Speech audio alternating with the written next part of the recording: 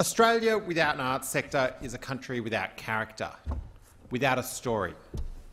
Arts is the sector, but today we're talking about the people. The artists, the musicians, the writers, the designers, the illustrators, the children's entertainers, and as well the catering staff, the technical support staff, the back-of-house staff that make the stage come to life.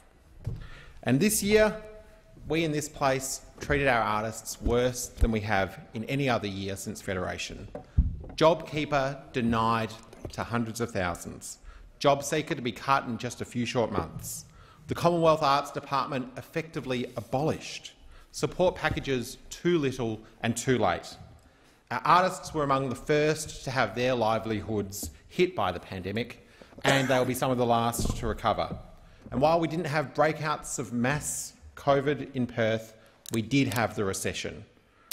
4,663 people in my electorate rely on the arts and creative industries for their employment, 6% of the total jobs in Perth.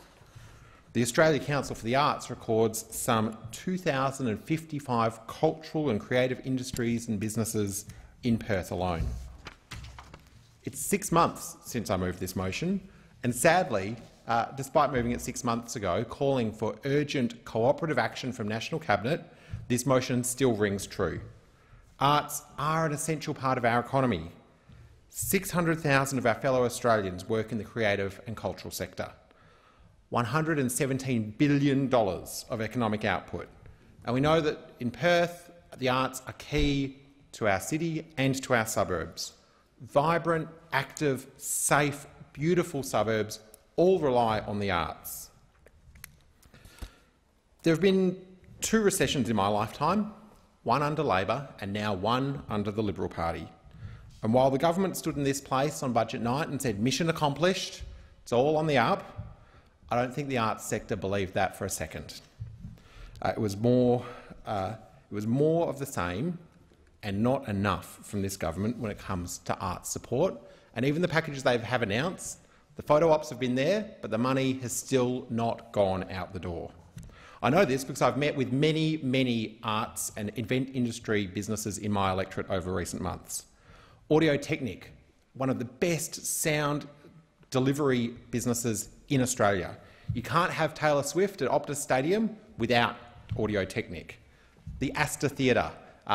If you are a performer, and this is the best theatre if you're an Elvis impersonator, and I've seen an Elvis impersonator at the Astor Theatre, you can't have Elvis impersonators in Western Australia without the Astor Theatre.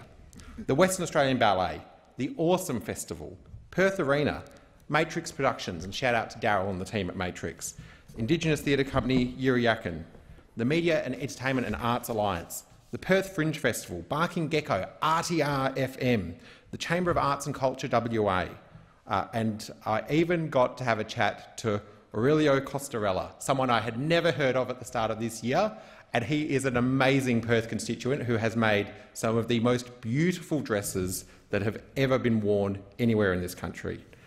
They are all different businesses, but they are all still feeling the impacts of this recession. Even Bluey, the stage musical, has had to be delayed at Burswood Theatre. And I asked my community on Facebook, what do they want me to say in this place to the government?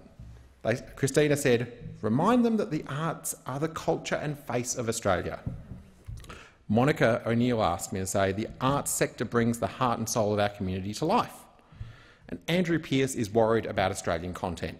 He fears a world where there are no more Aussie kids shows, instead just a truckload of imported stuff that doesn't represent who we are as a country. I want to finish by saying an arts education is a quality education. Time and time again, this government has tried to punish the arts. 2 weeks ago, we saw the whacked through this place, the job-ready graduates legislation, well, I think it's coming back today, more than doubling the cost of an arts degree.